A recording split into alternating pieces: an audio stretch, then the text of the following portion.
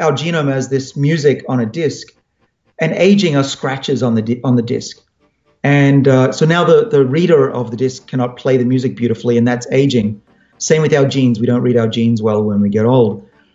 But imagine if we could polish that CD and get the scratches off and get back the ability to read the genes the right way. I actually believe this is possible. So how would we do this? And what causes it to happen? Well, we did this in a mouse, and I'll show you in a second what these mice look like. What we did was we tried to look for what was disrupting the packaging of the DNA.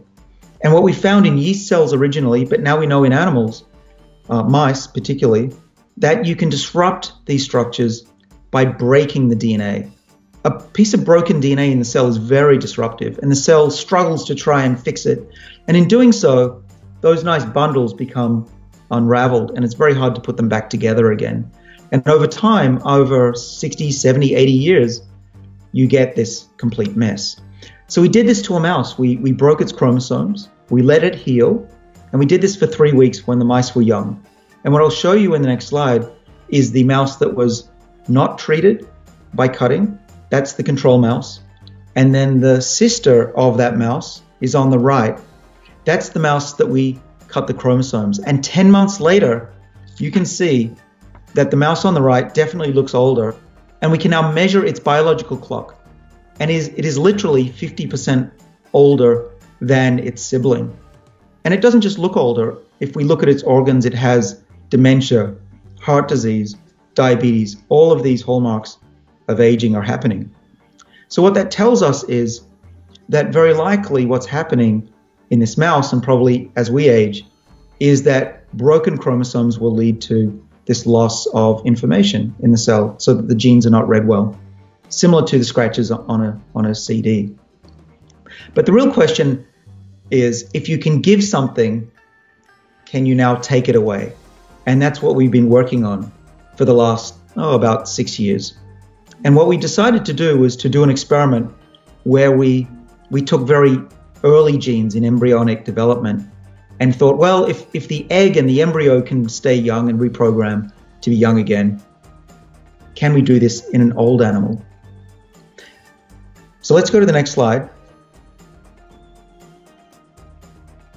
What I want to tell you about, and we can discuss this later because I'm sure it's a topic of interest, is how do you slow down those broken chromosomes? How do you stop your DNA from unraveling?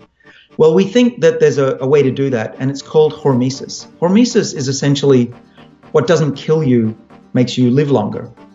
And the reason that this works, we think, is that our bodies and all life forms on Earth have evolved to sense adversity. When there's something that's threatening your survival, the body has defensive modes, repairing DNA, making sure that you process energy, fixing wounds, and this keeps you young. But you don't want to actually damage yourself to get these effects, but there are ways to trick the body into thinking that you could die. So let's go to the next slide. There are a number of ways you can do that. One of the ways is shown on the top left here. This is high intensity interval training. It just means, run on a treadmill, lose your breath. You know that you're doing it correctly if you cannot carry out a conversation. Why does high intensity interval training work? Well, it's similar to being chased by a saber-toothed tiger or having to run from your enemy. Your body thinks that it's under threat and it will fight back. There are other things you can do to trick the body. You can be hungry during the day, skip breakfast, maybe skip lunch. This is often called intermittent fasting or caloric restriction. You can expose your body to high temperatures, maybe even low temperatures, sauna and ice baths. Low amino acids. Don't eat so much meat every meal. Have a plant-based diet for a while. And this word on the right called xenohermetins, I take full responsibility. I helped invent that word. It's actually a mouthful, but what it means is that you can stress your food biologically. You can make it get dehydrated or get eaten by bugs or too much light.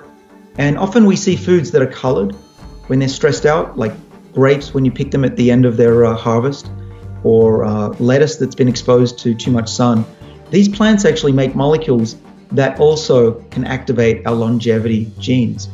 So what are the longevity genes? Well, I talk a lot about them in my book. There are 3 main categories shown here. One is called mTOR, which primarily senses amino acids that you're eating. There's one called AMPK, which senses how much you're eating and how much energy your body's making. And then there are the sirtuins, which are the ones that I've been working on for my career. And we have 7 sirtuins in all of our cells. Now, we know that there are a number of ways to actually chemically activate the sirtuins. And some of the ones that we've worked on, one's called NAD. NAD is a chemical that we need for life. Without it, we'd be dead in 30 seconds. And we have a drug form of that we're now testing in rare diseases and clinical trials for actually COVID-19 patients. We think that if we can get their age to be younger, those patients will not die. So probably by end of August, September, we'll know if MIB 626 is helpful there. Now, resveratrol is an old chestnut, a favorite of many people. It's found in red wine. We discovered it activates sirtuins back in 2003. Sales of red wine went up 30% and have stayed up. So if you enjoy red wine and tell everybody you do it for health reasons, you're welcome. But you have to eat a lot of resveratrol to get these effects. And then finally, there's a new discovery I wanted to tell you about. Another lab, not mine, discovered that MUFAs, these are monounsaturated fatty acids. These MUFAs, you can find them in olive oil and avocados and nuts. Those molecules also activate the sirtuins in a very similar way, if not identical to resveratrol. And what's exciting is that we're now learning that those foods and lifestyles that other people have figured out have been healthy, now we're figuring out how they actually work. It's not that running makes your blood flow better and clean out your arteries. It's that the exercise tricks your body into turning on longevity genes. And then they give you the long-term health, fitness, and longevity benefits. And we know a lot of this because many labs, hundreds of labs around the world, have actually shown this in animals and now in people that this is true.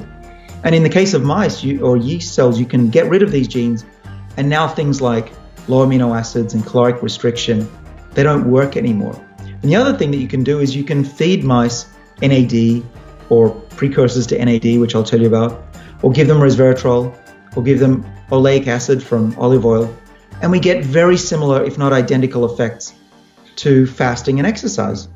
And one of the experiments that we published a couple of years ago was that if we gave a molecule called NMN to mice, they actually could run 150%. And these are old mice. They were actually running faster than and longer than the young mice. And we know that this is through the sirtuins, because if we deleted one of those sirtuin genes, it didn't work anymore.